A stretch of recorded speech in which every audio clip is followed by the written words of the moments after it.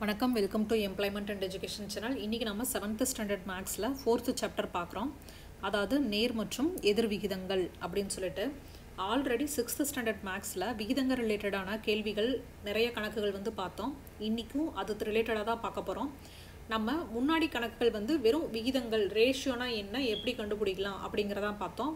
ஆனால் இன்றைக்கி நேர் மற்றும் எதிர் விகிதங்கள்னால் என்னென்ன, அதனுடைய டிஃப்ரென்ஸ் என்ன, அது ரிலேட்டடான ஒரு சில கணக்குகள் எல்லாத்தையுமே பார்க்க போகிறோம். இங்கே பார்த்தீங்கன்னா நான் ப்ளூ கலரில் கொஞ்சம் வட்டம் போட்டிருக்கேன். அதுக்கப்புறம் ரெட் கலரில் ஸ்கொயர் வரைஞ்சிருக்கேன். இதில் இருந்து இதனுடைய ரேஷியோஸ் என்ன அப்படின்னு சொல்லி கண்டுபிடிச்சிக்கலாம். இப்போ மொத்தம் 10 வரைபடங்கள் இதில் இருக்குது. ஸோ அவுட் ஆஃப் 10ல் எத்தனை சர்க்கிள்ஸ் இதில் இருக்குது, எத்தனை ப்ளூ சர்க்கிள்ஸ் இருக்குது அப்படின்னு பார்த்தீங்கன்னா 4. ஸோ 10ல் 4 கலர் ப்ளூவில் இருக்குது. அப்போது அதே 10ல் எவ்வளோ ரெட்டில் ஸ்கொயர் ஷேப்பில் இருக்குது அப்படின்னு பார்த்தீங்கன்னா மொத்தம் 6 இருக்குது. ஸோ இதுதான் நம்ம கண்டுபிடிக்கிற விகிதங்கள்.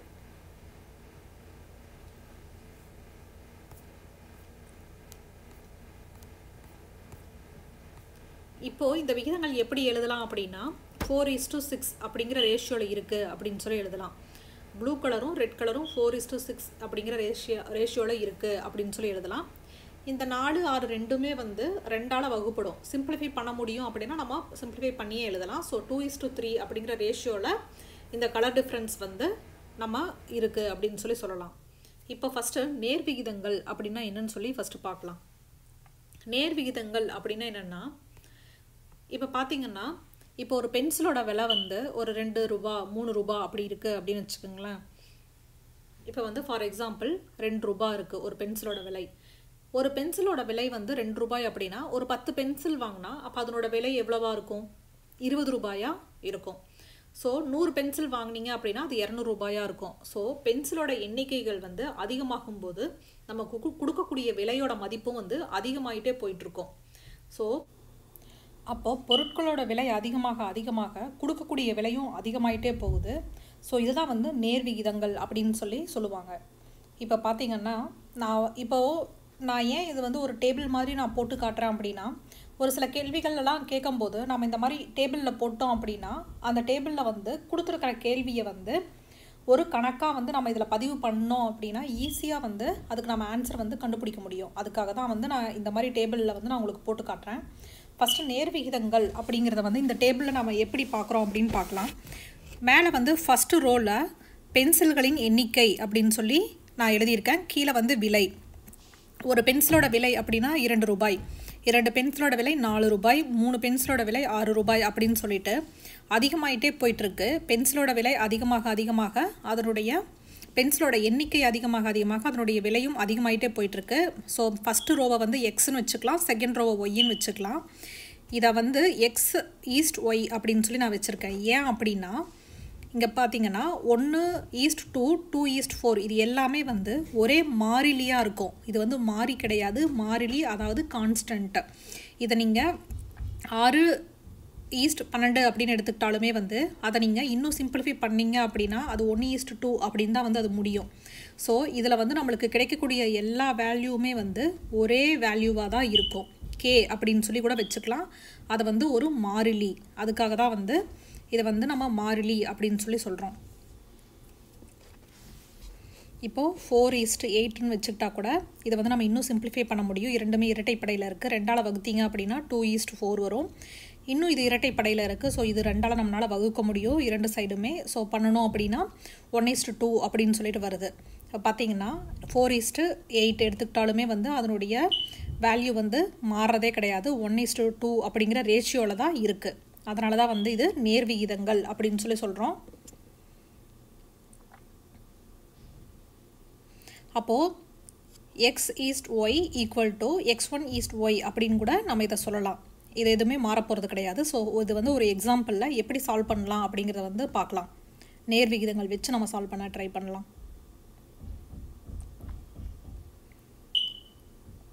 இப்போது இங்கே ஒரு எக்ஸாம்பிளில் 24 பென்சில்களை 6 குழந்தைகளுக்கு சமமாக பிரித்து கொடுக்கின்றனர். அதே போல் 18 குழந்தைகளுக்கு தேவையான பென்சில்களை எவ்வளவு அப்படின்னு சொல்லி கேட்டிருக்காங்க. இப்போ எப்படின்னா ஃபஸ்ட்டு இதில் வந்து தெரிஞ்சுக்க வேண்டிய 2 விஷயம் என்ன அப்படின்னா குழந்தைகளோட எண்ணிக்கை, பென்சில்களோட எண்ணிக்கை. ஸோ அதை தான் வந்து நம்ம இப்போ இங்கே எழுத போகிறோம். குழந்தைகளின் எண்ணிக்கை எழுதிக்கலாம், பென்சிலோட எண்ணிக்கை அப்படியும் எழுதிக்கலாம். இப்போ கொடுத்துருக்கிற கேள்வியில் குழந்தைகளோட எண்ணிக்கை எவ்வளோ? 6 குழந்தைகளுக்கு எவ்வளோ பென்சிலை பகிர்ந்து கொடுக்குறாங்க? 24. அப்போது அது 18 குழந்தைகளுக்கு எவ்வளவு பென்சில்களை வந்து நம்ம பகிர்ந்து கொடுக்க முடியும் அப்படிங்கிறது கேட்டிருக்காங்க. அதனால தான் அந்த கீழே வந்து நான் எக்ஸ்ன்னு போட்டிருக்கேன். இங்கே வந்து x:y அப்படின்னு சொல்லிட்டு நேர்விகிதங்களுக்கு வந்து நம்ம கண்டுபிடிச்சிருக்கோம். x:yனாலும் x1:y1, x2:y2 அப்படின்னு சொல்லி இந்த ரோலை நம்ம எதை இது பண்ணாலுமே எல்லாமே சமமாக தான் இருக்கும். ஸோ அந்த ஃபார்முலாவை இதில் அப்ளை பண்ணோம் அப்படின்னா x1:y1 = x2:y2. இதில் x1 x2 எவ்வளோ? 6:24 = 18:x. ஸோ இந்த ரேஷியோ வந்து நம்ம எப்படி எழுதலாம் அப்படின்னா 6/24 18/x அப்படின்னு சொல்லலாம். ஸோ இதை வந்து கிராஸ் மல்டிப்ளிகேஷன் பண்ணணும் அப்படின்னா 6x = 18 × 24 வருது. ஸோ இதை வந்து நம்ம இன்னும் சிம்பிளிஃபை பண்ணோம் அப்படின்னா நம்மளுக்கு எக்ஸோட வேல்யூ 72 வருது. ஸோ 18 குழந்தைகளுக்கு வந்து 72 பென்சில்களை வந்து நம்ம பகிர்ந்தளிக்க முடியும் அப்படின்னு சொல்லி கண்டுபிடிச்சிருக்கோம் இந்த கேள்வியில். அடுத்த கேள்வி, 15 அட்டைகளின் மொத்த எடை வந்து 50 கிராம் எனில் அதே அளவுடைய 2.5 கிலோகிராம் எடையில் உள்ள எத்தனை அட்டைகள் இருக்கும் அப்படின்னு கேட்டிருக்காங்க. 50 கிராம் ஒரு பெட்டியில் வந்து 15 அட்டைகள் இருக்கும் அப்படின்னா 2.5 கிலோ இருக்கிற ஒரு பெட்டியில் வந்து எவ்வளோ அட்டைகள் இருக்கும்னு கேட்டிருக்காங்க. இதில் நம்ம தெரிஞ்சுக்க வேண்டியது என்ன? அட்டைகளோட எண்ணிக்கை, எடை. ஸோ இது வந்து 15 அட்டைகள் வந்து 50 கிராம் எடையுள்ள இதில் இருக்குது, ஒரு பெட்டியில் இருக்குது. ஸோ அப்போ 2.5 கிலோ, இப்போ பார்த்திங்கன்னா கிராம் கிலோகிராம் அப்படின்னு சொல்லி மாறி மாறி இருக்குது. இதை வந்து நம்ம ஒரு அலகுக்கு மாற்றி கொண்டு வரணும். அப்போது கிலோகிராமை எப்படி நம்ம கிராமுக்கு கொண்டு வரலாம்? 1 கிலோகிராம் வந்து 1000 கிராம். அப்போ 2 கிலோகிராம் வந்து 2000 கிராம். அப்போது 2.5 கிலோகிராம் வந்து எவ்வளோ வரும்? 2500 கிலோகிராம்னு சொல்லி வரும். இது தெரிஞ்சுக்கிறதுக்காக நான் வந்து இது எப்படி கண்டுபிடிச்சிருக்கேன்னு சொல்லி உங்களுக்கு இங்கே சைடில் போட்டிருக்கேன். ஸோ 2500 கிலோகிராம் இதில் வந்திருக்கு. அப்போது அட்டைகளோட எண்ணிக்கை எவ்வளோன்னு தான் இதில் கேட்டிருக்காங்க. ஸோ அதை வந்து நம்ம எக்ஸ்ன்னு சொல்லி வச்சுக்கலாம்.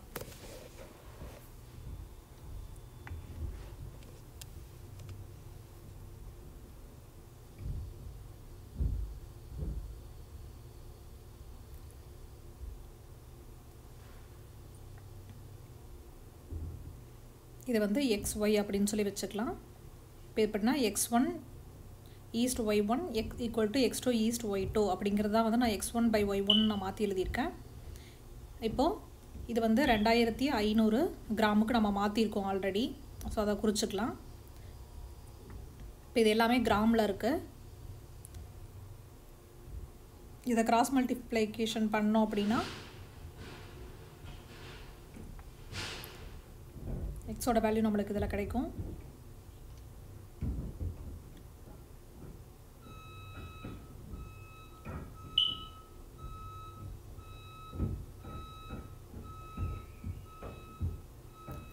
மூணு 250 750.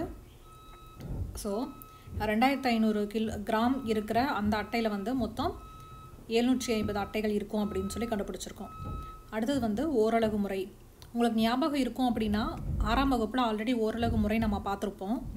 ஓரலகு முறை அப்படிங்கிறது என்னென்னா, இப்போ ஒரு 10 பொருட்களோட விலை கொடுத்து கேட்டிருக்காங்க. அதுலேருந்து ஒரு 10 பொருள் வாங்கும்போது அந்த விலையிலேருந்து அதை வந்து ஒரு பொருளாக கன்வெர்ட் பண்ணிவிட்டு அதுலேருந்து ஒரு பொருளுக்கான விலை நம்ம கண்டுபிடிச்சிட்டு அதுக்கப்புறம் கேட்டிருக்கிற கேள்விக்கு நம்ம ஆன்சர் பண்ணோம் அப்படின்னா அதுதான் வந்து ஒரு அலகு முறை.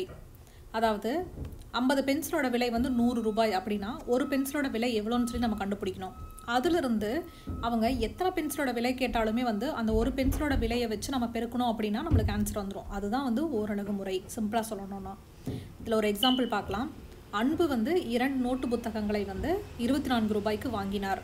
அவர் அதே அளவுடைய 9 நோட்டு புத்தகங்களை வாங்க எவ்வளவு காசு செலவு பண்ணுவார் அப்படிங்கிறது தான் இந்த கேள்வி கேட்டிருக்காங்க. ஸோ 2 நோட்டு புத்தகத்தோட விலை வந்து 24 ரூபாய் அப்படின்னு சொல்லி கணக்கில் ஆல்ரெடி கொடுத்துட்டாங்க. அப்போ நம்ம இதுலேருந்து ஒரு நோட்டு புத்தகத்தோட விலை எவ்வளோன்னு சொல்லி ஃபஸ்ட்டு கண்டுபிடிக்கணும். அதிலிருந்து 9 நோட்டு புத்தகங்களுக்கு வாங்கக்கூடிய விலை எவ்வளோன்னு சொல்லி நம்ம பெருக்கணும்னா ஈஸியாக ஆன்சர் வந்துடும். ஸோ ஃபஸ்ட்டு எழுதிக்கலாம். 2 நோட்டு புத்தகங்களுக்கு வாங்குறதுக்கான விலை எவ்வளோ அப்படின்னா 24 ரூபாய். அப்போ ஒரு நோட்டு புத்தகம் வாங்குறதுக்கான விலை எவ்வளோன்னா 24 டிவைடட் பை 2 போட்டோம் அப்படின்னா ஒரு நோட்டு புத்தகத்துக்கான விலை வந்து நம்மளுக்கு கிடச்சிரும். இதிலிருந்து 9 நோட்டு புத்தகங்கள் வாங்குறதுக்கான விலை எவ்வளோ அப்படின்னா 12 × 9 போட்டோம் அப்படின்னா 9 நோட்டு புத்தகங்கள் வாங்குறதுக்கான விலை வந்து 108 ரூபாய் அப்படின்னு சொல்லி ஆன்சர் கிடச்சிருச்சு. இதுதாங்க ஓரலகு முறை. ஒரு பொருள் மதிப்பை வந்து நம்ம கண்டுபிடிச்சிட்டு அதை வந்து கொடுத்துருக்கிற கேள்விக்கு ஏற்ற மாதிரி நம்ம பெருக்கணும் அப்படின்னா அதுதான் ஆன்சர். ஒரு மகிழுந்து வந்து 90 கிலோமீட்டர் தூரத்தை கடக்க எடுத்துக்கொள்ளும் நேரம் வந்து 2 மணி 30 நிமிடங்கள். அதே மகிழுந்து 210 கிலோமீட்டர் தூரத்தை கடக்க எடுத்துக்கொள்ளும் நேரம் எவ்வளவுன்னு கேட்டிருக்காங்க. இதில் வந்து மணி நிமிடம் அப்படின்னு மாற்றி இருக்குது. ஸோ ஒரு மணி வந்து 60 நிமிடம், அப்போ 2 மணினா 120 நிமிடம் அப்படின்னு சொல்லி முதல்ல எடுத்துக்கலாம். 90 கிலோமீட்டர் கடக்க எடுத்துக்கொள்ளும் நேரம் வந்து 2 மணி 30 நிமிடம் அப்படின்னு சொல்லி ஆல்ரெடி கொடுத்துருக்காங்க. ஸோ இதை வந்து மணிக்கு நம்ம கன்வெர்ட் பண்ணோம் அப்படின்னா 2 மணி வந்து 120, அது போக 30 நிமிடம் இருக்குது. ஸோ இது ரெண்டையும் கூட்டணும் அப்படின்னா 150 நிமிடங்கள் அப்படின்னு சொல்லி நம்ம எடுத்துக்கலாம். அதுக்கப்புறம் கேட்டிருக்கிற கேள்வி இந்த வந்து 90 கிலோமீட்டர் ஆல்ரெடி கொடுத்துட்டாங்க. ஸோ இதை வந்து நம்ம என்ன 1 கிலோமீட்டர் கடக்க எவ்வளோ தூரம் ஆகும் அப்படிங்கிறத வந்து நம்ம கண்டுபிடிக்கணும் ஓரலகு முறை யூஸ் பண்ணி. ஸோ 150 டிவைடட் பை 90 போட்டோம் அப்படின்னா 1 கிலோமீட்டரில் கடக்கக்கூடிய நேரம் வந்து எவ்வளோன்னு சொல்லி நம்மளுக்கு தெரிஞ்சிடும். ஸோ 1 கிலோமீட்டருக்கு வந்து 150 டிவைடட் பை 90 நிமிடங்களில் வந்து அது கடக்குது. ஸோ அதே 210 கிலோமீட்டரு கடக்க எடுத்துக்கொள்ளும் நேரம் எவ்வளோன்னு பார்த்தோம்னா 150 டிவைடட் பை 90 × 210 நிமிடங்கள் வந்து போட்டு இதை சிம்பிளிஃபை பண்ணோம் அப்படின்னா நம்மளுக்கு எவ்வளோ வரும் அப்படின்னு பாருங்கள். இதில் வந்து 9ஆல் வந்து இரண்டுமே வந்து 3ஆல் வந்து வகுப்படும். ஸோ இதை வந்து 3ஆல் வகுத்தோம் அப்படின்னா கீழே 3 மேலே வந்து 7 வரும். ஸோ இதை வந்து திருப்பியும் மேலே இதெல்லாம் வகுத்தோம் அப்படின்னா 3 5 50 வருது. ஸோ எடுத்துக்கொள்ளும் நிமிடங்கள் வந்து 350 நிமிடங்கள். இதை வந்து மணியில் கூட நம்ம மாற்றி சொல்ல முடியும். மணியில் மாற்றணும் அப்படின்னா 60ஆல் நம்ம வகுத்தோம் அப்படின்னா நிமிடத்துலேருந்து மணிக்கு மாறிடும். இப்போது வகுத்தீங்க அப்படின்னா 6 5 30 வரும். ஸோ 5 மணி நேரம். மிச்சம் இருக்கிறது வந்து 50 இருக்குது. ஸோ 5 மணி 50 நிமிடங்கள் அப்படின்னு சொல்லி நம்ம இதை மாற்றி எழுத முடியும் நம்மளால். இதுதாங்க ஆன்சர். தேங்க்யூ ஃபார் வாட்சிங் திஸ் வீடியோ.